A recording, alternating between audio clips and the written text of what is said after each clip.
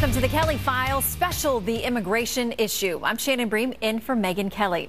The hot button topic of the 2016 campaign trail right now, immigration. The challenges are enormous. How to stop the flow of illegal immigrants and what to do about the more than 11 million undocumented living in the U.S. today. Republican candidates have weighed in on nearly every aspect of this issue across the board.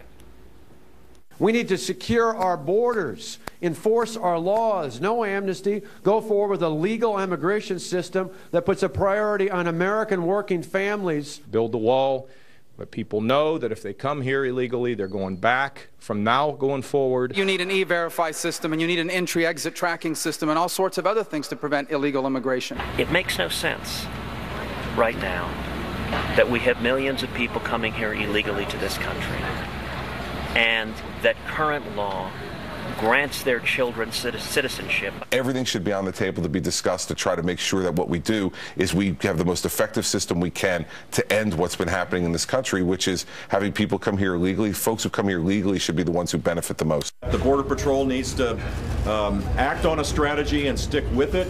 There's too much politicizing of what they're trying to do. They do good work, but too much influence from Washington, D.C. We need our federal immigration laws enforced in every single city, including San Francisco. It's shameful that sanctuary cities exist. It really goes back to something that, I hate so much, and that's political correctness, that keeps us from being able to do what needs to be done to secure our borders. The candidate taking the most heat for his stance on immigration, Donald Trump. He dove headfirst into the fray on day one of his campaign. When Mexico sends its people, they're not sending their best. They're sending people that have lots of problems, and they're bringing those problems with us. They're bringing drugs, they're bringing crime, they're rapists, and some, I assume, are good people.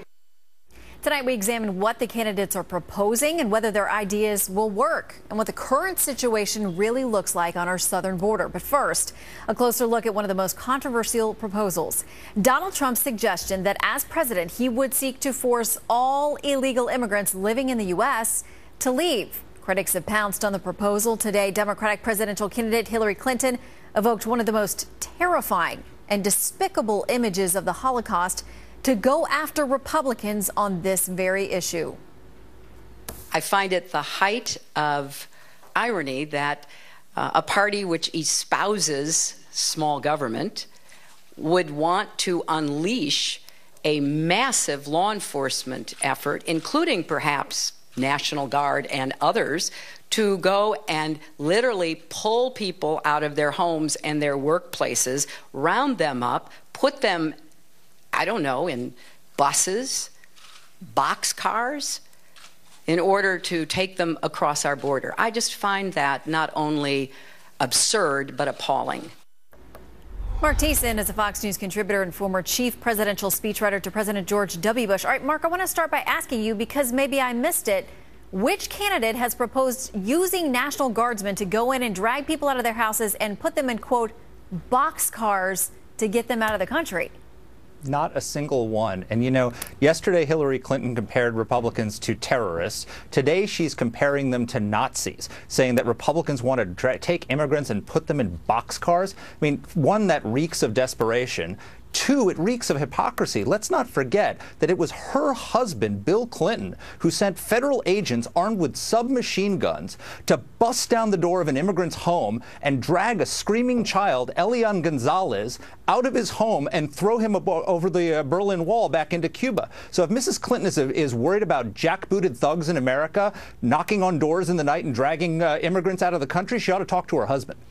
How worried do you think she should be about some of this terminology she's using? Because, the boxcar analogy immediately, I think most people out there are going to think the Holocaust. That is the last image that anybody wants to be used. And frankly, across the spectrum, when people make those kinds of references or reference Nazis or Hitler, I mean, they are roundly denounced, usually when they do it. Well, she's done it 2 days in a row now. Yesterday it was al-Qaeda. People who are pro-life have the same ideology as Osama bin Laden. Today, people who are concerned about the question of illegal immigration, who are concerned about Kate Steinle being shot in San Francisco by an illegal immigrant who should have been deported, those people are Nazis. I mean, this is rhetoric that is unfit for a presidential campaign, and quite frankly, it's desperation. She is so desperate to stop talking, to change the subject from her emails and the fact that she might be indicted, that she is using the most heinous language you could possibly have in a presidential campaign. It's appalling. Okay, so let's talk a little bit about one of the underlying issues here, which is this idea of mass deportations. People have criticized this idea, although Trump, in laying out his specific immigration policy, just a few pages long, there was no actual wording calling for mass deportation, but it's an idea that he's discussed in context, at least, in a number of interviews, talking about they all have to go, your head's going to spin so fast, these people are going to be gone, and then we're going to let the good ones, quote, good ones, back in. You say that this is really not that far out. If you're looking at ideas that have been proposed and actually gotten some bipartisan approval in the past, depending on if that's really what Trump means. Yeah, I mean, people are very focused on his rhetoric, which is heated, saying everybody's got to go and all the rest of it. But what he's actually proposed, when you talk about it, is exactly what you said, is to make people leave the country, and then the good ones, meaning people without criminal records, can be expedited back in the country so they can stay here permanently and work and not have to leave. That is a proposal that has actually been endorsed by the New York Times, the editorial page of the New York Times, voted on by the United States Senate, nearly passed, and 5 Democrats voted in favor of it. It's called Touchback.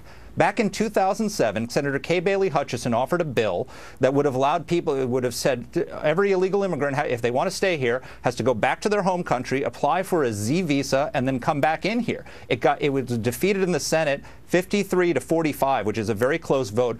5 Democrats voted for that. Mrs. Clinton, are those Democrats Nazis? Because that's what you're saying about them. All right, quickly, a couple of other top-tier contenders who've talked about this. Dr. Ben Carson, he says some segments of the economy would virtually collapse if you did get tens of millions of people who are here illegally to leave the country. And he says they're just here seeking a better life. Jeb Bush has talked about what he believes to be Trump's proposal, what we believe. He says it's not realistic. It would cost hundreds of millions of dollars and violate civil liberties while also creating friction with Mexico, which is our 3rd largest trading partner. Fair criticisms? No, I don't think they are. I mean, look, Trump his rhetoric is much more heated than what he's actually proposing. I mean, he keeps saying, I've got a big heart.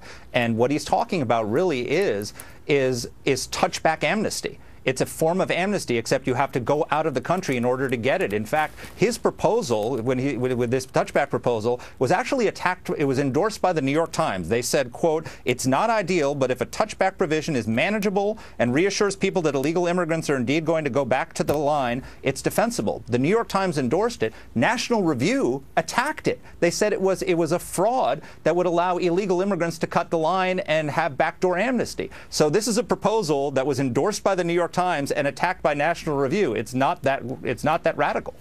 The New York Times and Donald Trump on the same page about immigration? We'll have to dig into that a little bit more. Mark Thiessen, always good to see you. Thank you so much. All right, one of the most controversial proposals being discussed when it comes to immigration is the idea of building a wall to span the entire southern border with Mexico. We're going to look at where the candidates and the voters stand on that, and also ask Rich Lowry why he thinks the tone of this debate is the real problem. Earlier in the year, I was on Fox News Sunday and laid out what I thought we should do, which is secure the border, which means build the wall, have the technology, have the personnel to make sure it's safe and secure.